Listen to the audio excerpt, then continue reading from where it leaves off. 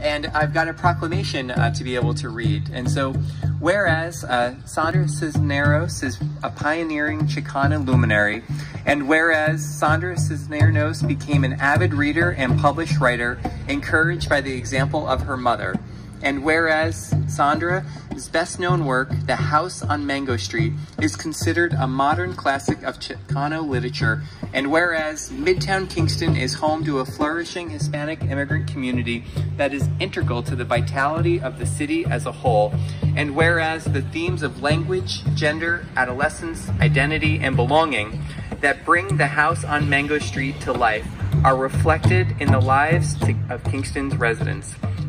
And whereas the young people of Kingston can see themselves in the triumphant coming-of-age story of Esperanza Cordero, who finds her own voice and inner potential to overcome the impediments of poverty, gender, and her Chicana-American heritage. And whereas the big Read Hudson Valley, spanning the Hudson River with words, invite readers to engage with the house on Mango Street, to bring together communities on both sides of the Hudson River, to inspire meaningful conversations, artistic responses, and new discoveries and connections with each other.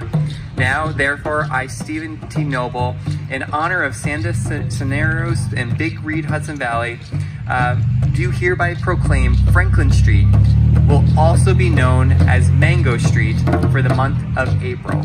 And so, congratulations. We're now going to go ahead and read the proclamation in Spanish. Y considerando que los jóvenes de Kingston pueden verse a sí mismos en la triunfante historia de la mayoría de edad de Esperanza Cordero, quien encuentra su propia voz y potencial interior para superar los impedimentos de la pobreza, el género y su herencia chicana estadounidense. La que está tocando el tambor, los con las cámaras, todos ustedes que vinieron, and you all came to document this moment.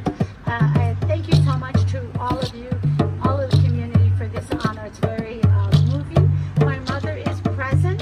She's the one that planted the seed. She took me to the library. She's very proud.